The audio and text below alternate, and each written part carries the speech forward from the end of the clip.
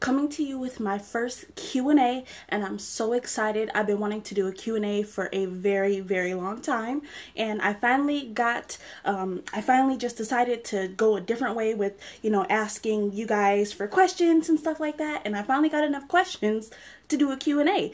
So I'm really excited about it. So let's get started with the Q&A. The first question was asked by my friend Michaela, and she said, "Hey, ask Chrissy, what is your favorite thing about vlogging?" And I think one of my favorite things about vlogging is like meeting like other YouTubers and becoming friends with YouTubers and just posting videos. I think the whole thing about YouTubing is so fun. The next question comes from my fiance Mark, and he asked, what kind of setup and camera are you vlogging with?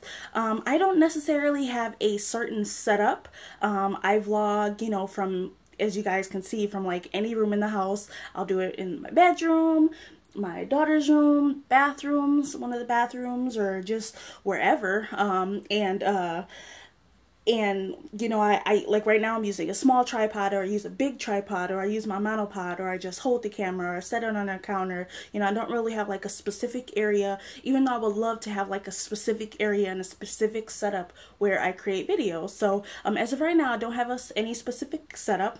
And the camera that I use, I'll put a picture right here, is the Nikon Coolpix L830, and I absolutely love it. I purchased it from Best Buy, and the color is plum. It's a shade of purple, which I love. The quality of the videos I think are great. It has awesome zoom. It takes great pictures, and you could take all sorts of pictures. And I just love it. It's an awesome camera, and it was like one of the best purchases that I've ever made as far as like electronic and stuff. And I absolutely love my Nikon, and that's the kind of camera that I use to record my videos. And that was an awesome question, babe, so thanks for asking. And the next question is from Valerie Granville, and she's one of my YouTube Noir sisters. So hi, Valerie. And she asks, do I use natural lighting? And the answer is yes. I don't have any like special lamps or anything like that, or photography lighting. All of my videos as of right now are all used with natural lighting. Like right now I'm using the window that's right in front of me, my daughter's big bedroom window, to give me lighting for my videos. And natural lighting is some of the best lighting you can actually use. You don't have to like fix it up or anything like that. Most of the time all you have to do is face it, and have your camera, the back of the camera facing the window, and it gives you great lighting. So as of right now, yes, I do use natural lighting, and I love it. So great question, Valerie. The next question comes from my cousin Solomon Bass, and he asks, why hasn't he met his little cousins yet?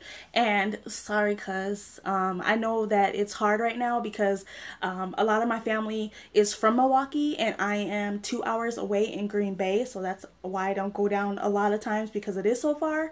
And by me being sick, I don't want to drive all the time and risk getting into an accident and stuff. But cousin, I will definitely get down there, and so you can see your cousins, and you have to meet your new cousins. And yes, I would definitely get down again, and when I do, I'll make sure I call you, okay? I promise. And the next question comes from one of my childhood friends, Marcus Hart. And he asks, how am I gaining support? A lot of the support through my YouTube channel is from a lot of my friends and family who are on my Facebook, because I share a lot of my stuff on the Facebook. So a lot of like my friends and family watch the videos, and I am getting a lot of support from other YouTube creators as well. Thank you all too for all the support that you guys are giving just by watching this video and all my other videos. So that's a great question, Marcus. Thanks for asking. And the next question comes from, I call her my little sister because her name is Christina, and my best friend that I've known for over 20 plus years, Linda, this is her little sister, and I consider Linda as my sister because I've known her almost my whole life, and so she's my little sister.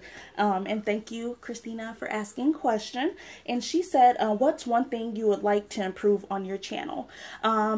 That is a great question. There are a couple things that I think I can improve, but one of the things that I really, really, really want to improve on are my, is uploading.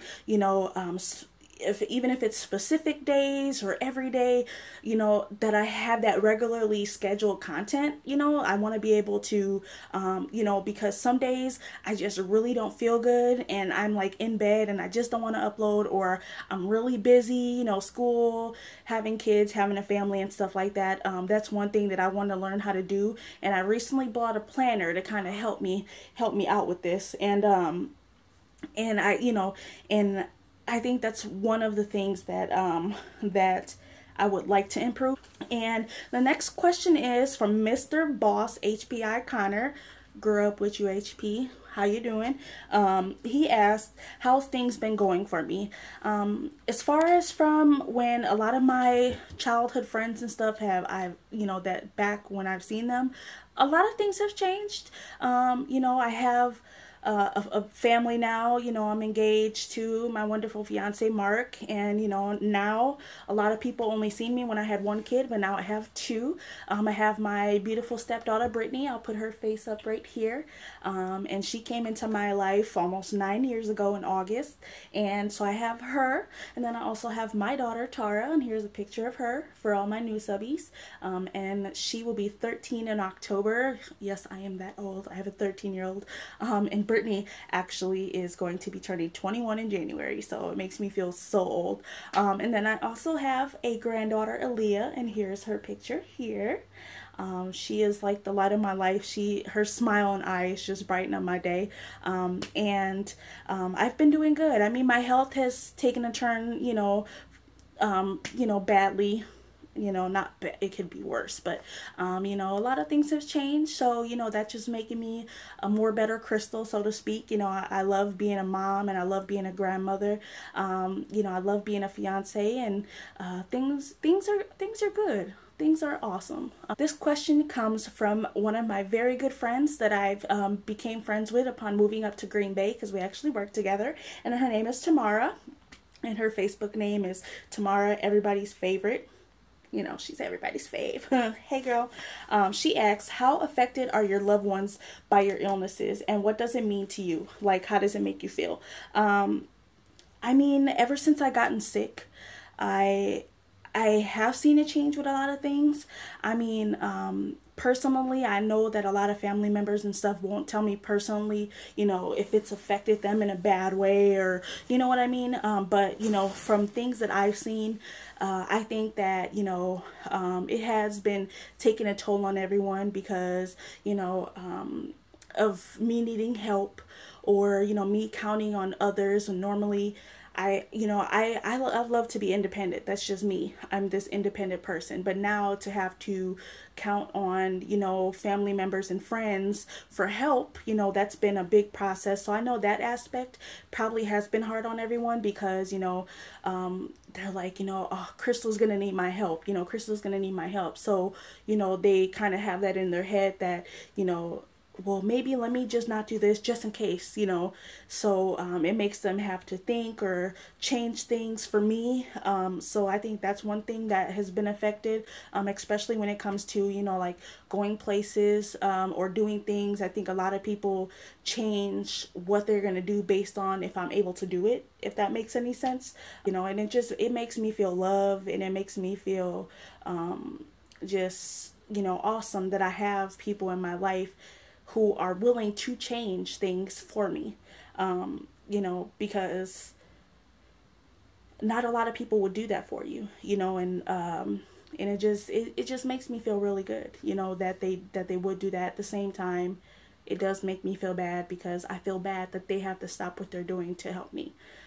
So Tamara, that was a great question.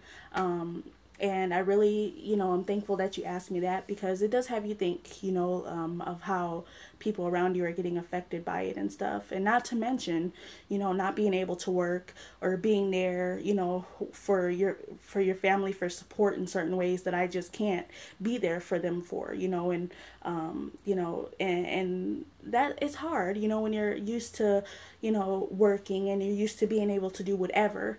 and now having the table turn completely, and then, you know, you get hindered from doing a lot of things, as well as not being able to support family in certain ways. You know, if someone else in the family gets hurt and they need physical help, you know, to walk and things like that, I am one to not be able to because of my own issues, and that makes me feel bad as well. So but yeah, that answers that question. And you know, I really appreciate you asking me that question. And this is one question from Twitter, from my friend Julie, aka Jules. Hi, thanks for asking a question. And she asked me, how did me and my husband meet? Well, my fiance. And we met through mutual friends. We actually met at, you know, like a house party. You know, we had the same friends, and we ended up meeting there.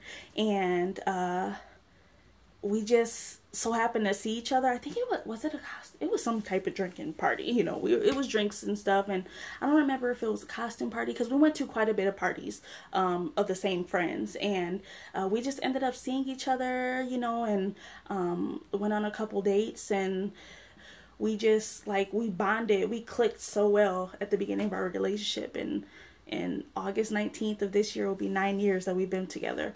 But yeah. Sorry guys, my camera died. My batteries died in the camera.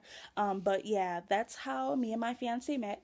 And yeah, that was an awesome question, Jules. So thank you so much for asking. And thanks you guys for taking the time to watch my first Q&A. I had so much fun.